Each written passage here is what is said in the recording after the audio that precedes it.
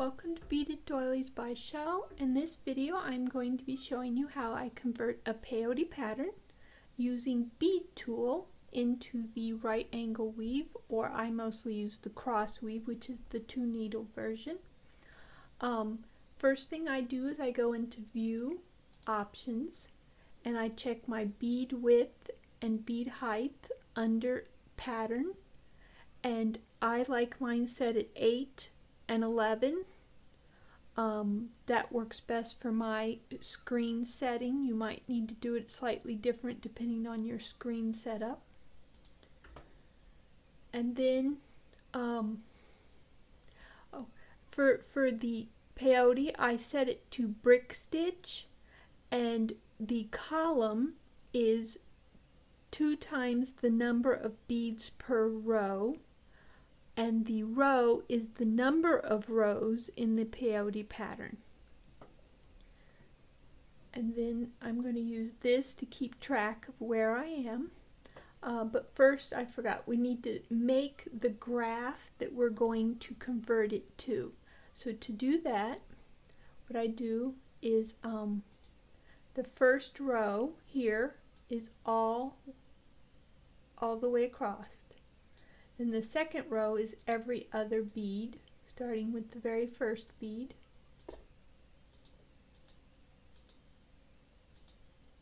Now this pattern is a pin wrap, which I mostly use for purses, so I leave it without an extra bead on the end. But if you are going to make it into a tapestry, you would want to have in this second row 1 bead at the beginning and 1 bead at the end, so you'd want to make this one column longer.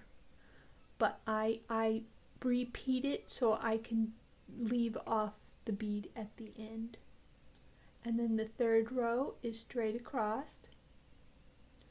And then to making the graph quicker, I copy and paste the second and third row, and I do that 4 times.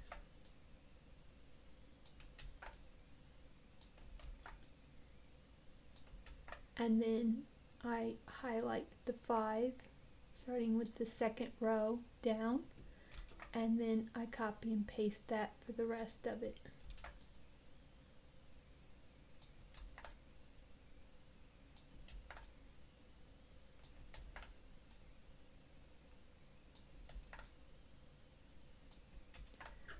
Alright, now once that is done, I go into Pattern and click Freeform, and that gets rid of the extra beads in between so you don't accidentally put color in those areas. And then I usually use my notepad to keep track of my row I'm working on. So right now we're going to do the first row, and it is all black, so that will be this top row all the way across. We're going to want black. Then we'll bring this down. So the second row is showing it is also all black, so that is these. You'll do all of them all the way across black.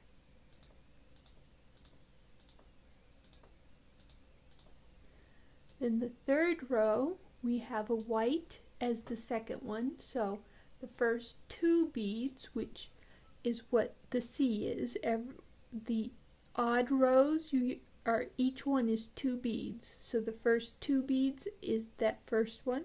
Then the second one, which is white, is also 2 beads. And then the rest of it is black. Now we go down to the next row, which is all black. So we hit all these.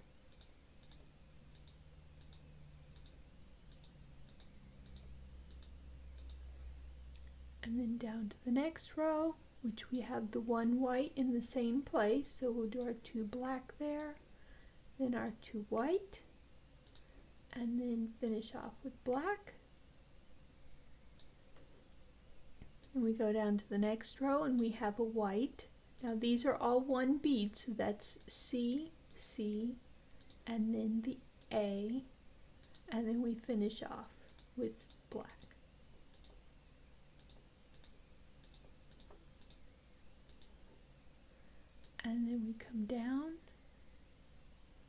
our next row is all black.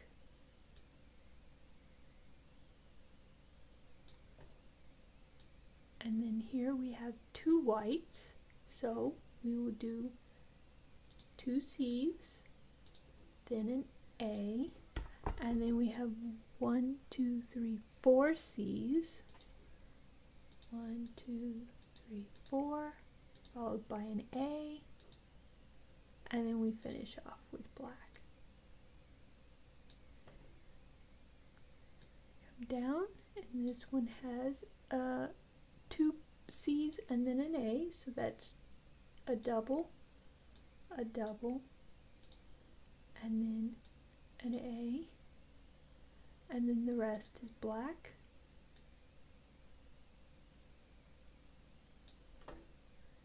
Come down, next row has 1 A, and it's in line with the other A, so we will just do black and then the A below that one and finish with black.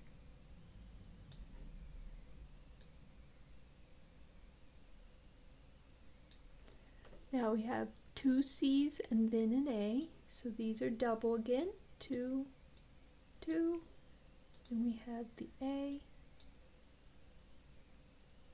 and we have an A out here, so that's 1, 2, 3, 4, 5, 6 C's, so that will be 12 beads. That's 1, 2, 3, 4, 5, 6, 7, 8, 9, 10, 11, 12, and then we have our A.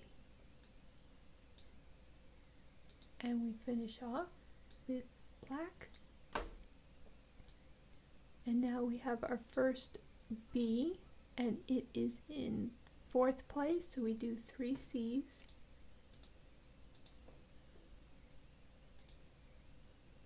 The B, and we have 3 C's and then an A,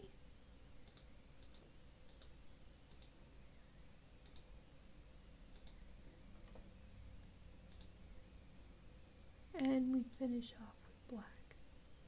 Now I'm going to stop here and I'm going to show you the advantage to setting up your piece in BeadTool. I have done them where I've beaded them directly from the Peyote pattern, and that is possible on some pieces, but some it's good to do them in advance in BeadTool because then you can clean them up. For example, here this you want to be sort of a straight line, but as you can see these ones are doubled, so it kind of throws off the sort of smooth straight line. So what you can do is you can single them up. And then here, because this, you can single the bottom one, because this one connects it to it moving over a little bit. And you would do the same with this one once you have more of the pattern and you can see which side you would want to single it up on. Some patterns have a lot of detail, so you will want to work at it as you go through the pattern.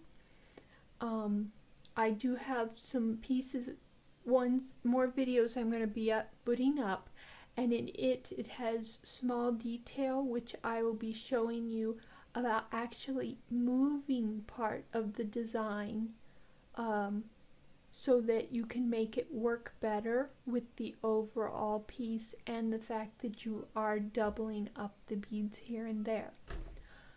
That will be in one of the next videos, but this one shows you how I convert.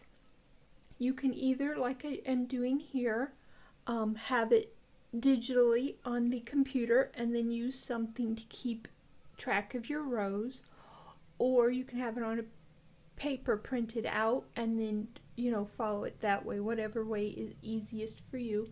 But this is how I convert peyote pattern to cross weave using BeadTool4. Please watch for more videos that I'm going to be putting up to give some more ideas. So I hope to see you there. Happy beading!